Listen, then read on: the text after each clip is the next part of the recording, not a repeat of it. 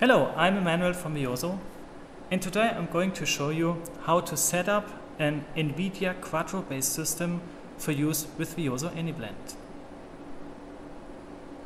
The first thing is to explore the hardware configuration.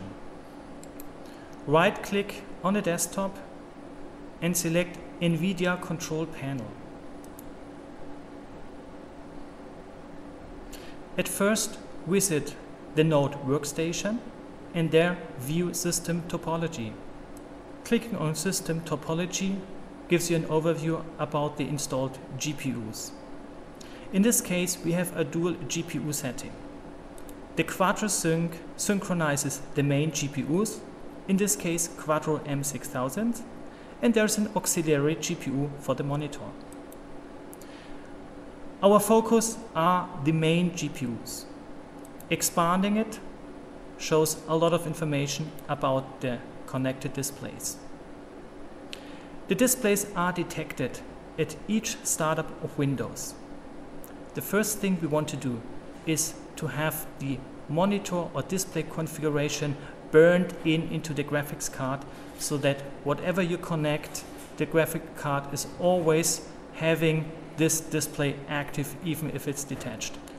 So in this case you see we have on the DVI2 connected a projector, on DVI3 connected a projector, and we browse to visit the secondary main GPU, and there we see as well projector 3 and projector 4.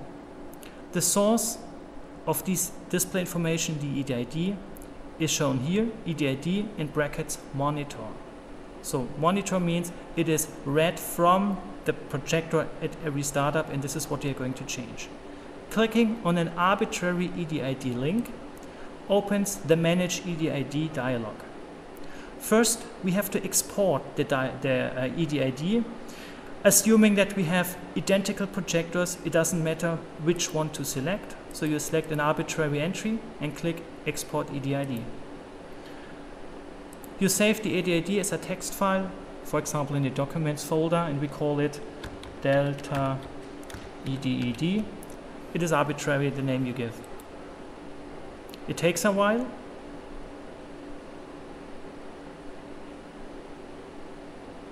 No feedback, this is typical to NVIDIA drivers. Loading this EDID means you overwrite whatever is recognized at startup, and this is what we want to have. So we select the Delta EDID, open, and now we assign to where we have a projector connected. So check this, and we check this, and then we proceed with load EDID. Now again it takes a while, there's no feedback. Until then, EDID has been loaded. Closing this dialog updates the View System Topology page, and now you see EDID in brackets file. Whenever EDID in brackets file is shown, means the information for these projectors are only derived from the file. Whatever you now put on or put off the server won't change the recognized monitor. Right-clicking on the desktop, calling Screen Resolution shows the overview in Windows. So these are the projectors, and again, due to this EDID management, it doesn't matter if these projectors are physically available or not.